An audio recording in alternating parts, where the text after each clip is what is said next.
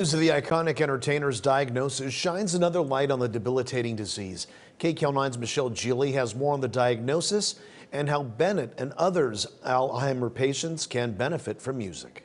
Ladies in love. Ladies in love. 4 years into his Alzheimer's diagnosis, legendary singer Tony Bennett needs no cue cards to sing his classics, according to his wife Susan.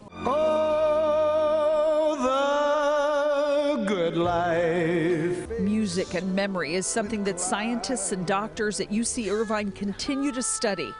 UCI Mind, an institute for memory impairments and neurological disorders, is at the forefront of Alzheimer's disease research. It turns out that, not surprisingly, the brain handles different kinds of information differently. And music is different from language than recognizing words and other things and things around us.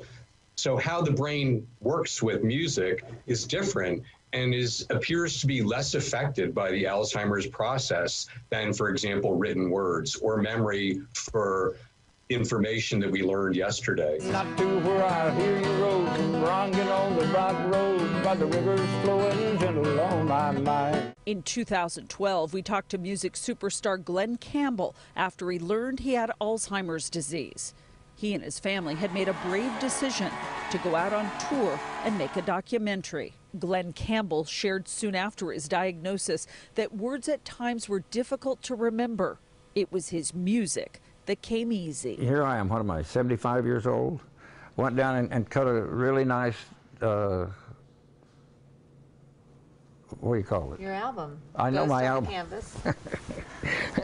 I'm getting very forgetful. If you learn new words that are associated with a song, singing a song with words, your ability to remember those words is better than when it's linked to music than it is if you just, for example, read those words on a page and tried to learn them. In Irvine, Michelle Geely, KCAL9 News.